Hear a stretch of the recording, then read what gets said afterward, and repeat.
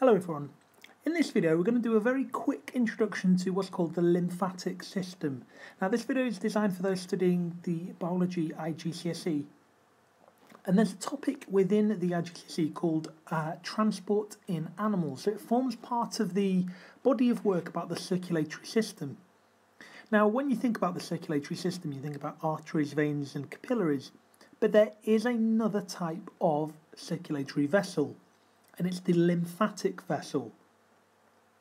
So we think about these this network of tubes, if you like, of arteries, veins, capillaries running around the body. And I've just got an image on the screen here. I figured I'd just use a free distributed one as opposed to drawing this out because it's quite technical. And you can see these green branches running up and down the length of the body. These are these lymphatic vessels that form their own network. So what we're going to do is just explain essentially what this lymphatic system is used for.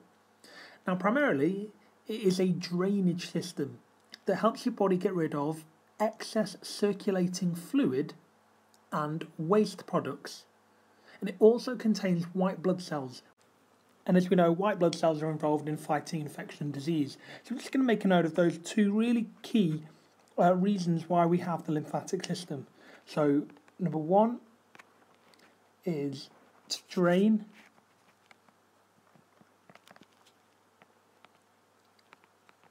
excess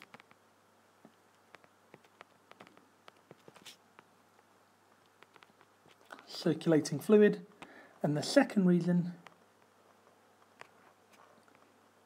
which I will expand on, is to help fight infection and disease. So the reasons why we have this lymphatic system. So let's just expand on that. When I said waste products, essentially what I'm referring to is cell debris, bacteria, and also actually proteins. So we've got this network of lymph vessels. These are tiny channels that run through the body and carry what's called lymph fluid. So if we just highlight blue here, you can see on the diagram, we're labelling these lymph vessels, and they're going to carry this lymph fluid. Now this fluid is essentially formed when the excess fluid drains from the body. If we just look at this image here, the one of the blood capillary and the lymphatic vessel, what you find is that plasma, the liquid component of the blood, actually leaks out of the blood capillary and helps to form this interstitial fluid, or we know this as tissue fluid. Now much of that drains back into the capillary circulation on the venous end, but some of that excess fluid has to drain somewhere. We can't just have that in that interstitial fluid, otherwise we'd get swellings, we'd get what's called edema. So we have to drain some of that away, and that's where this lymphatic vessel comes in. So as you can see from this arrow just here that I've just highlighted, some of that plasma that essentially leaked out to help form the interstitial or tissue fluid drains back into this lymphatic vessel. So when we've got an excess bit of fluid, that's what ultimately is going to happen. And when we do get that passing into the lymphatic vessel, that's when we refer to it as lymph fluid. Now you'll notice if you look where I've put just some of these red circles on the body, you can see almost like little swellings or enlargements, little green circles. They're called lymph nodes. Now these are small glands connected by lymph vessels that are found throughout the body, but they're especially found in the neck, the armpits, the groin and the abdomen.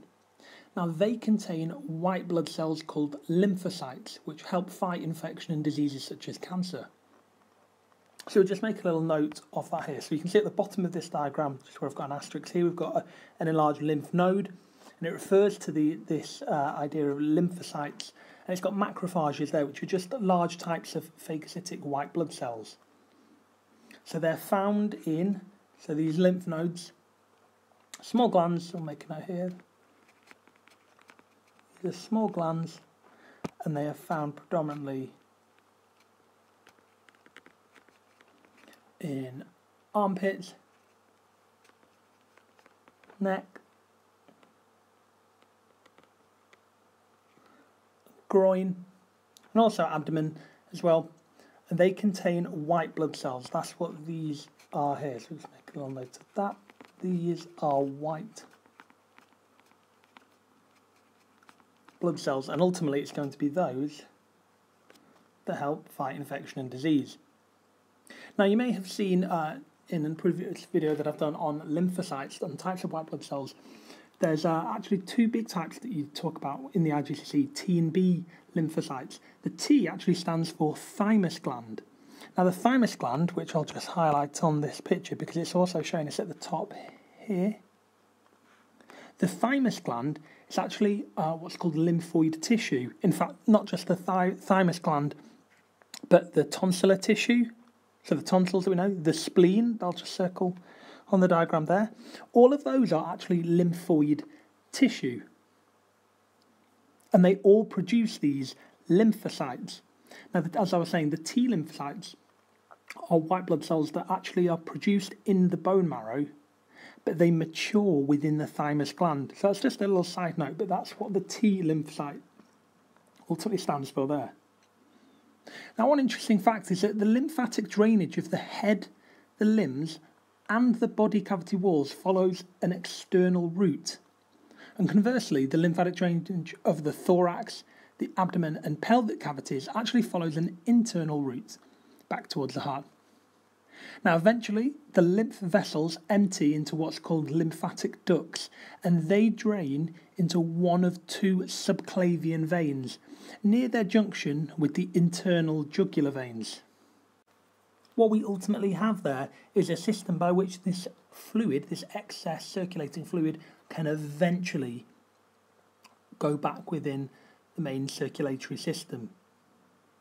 So there you have just a very quick snapshot of the lymphatic system designed for IGCSE students, just covering ultimately key definitions of lymph fluid, lymph vessels, and talking about what these small glands called lymph nodes are. Just said a little bit about the lymphatic drainage of different parts of the body, and just explain what these lymphatic ducts rather do, draining or helping drain into one of the two subclavian veins in the neck, which allow ultimately a return of this fluid into the main circulatory system. Okay, hope that helps.